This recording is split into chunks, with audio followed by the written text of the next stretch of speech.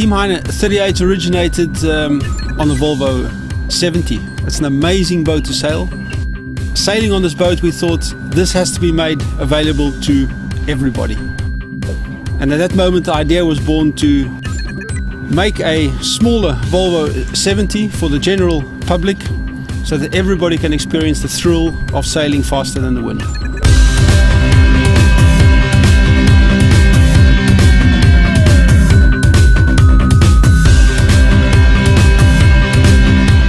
The next question we had was the choice of designer, and that's actually not a question. When you've worked with Juan Cuyumijan on a Volvo 70, it's an honor to work with him on the Team Heiner 38.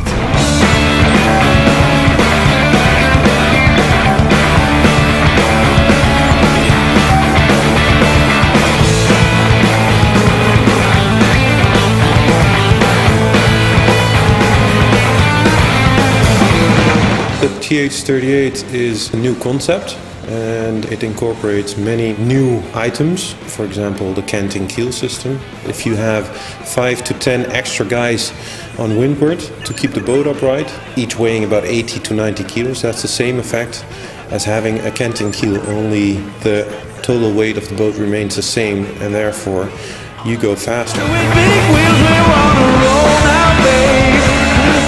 The TH38 is built to win regattas, but also to use for corporate sailing.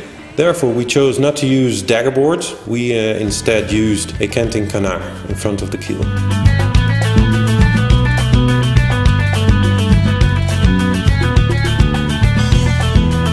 With the TH38, we try to achieve 4 aspects. I think it's very important that we look at the environment. So we've chosen to have an electric propulsion, trying to get rid of the diesel. The second priority is the canting keel. I think it's a new era in sailing. It's just faster to get from A to B. The third priority we have is on safety. We felt that all racing boats should be built to the CE norm. So we actually designed and built the boat to this norm. And the fourth priority, and maybe above all, it's got to be a fun boat to sail.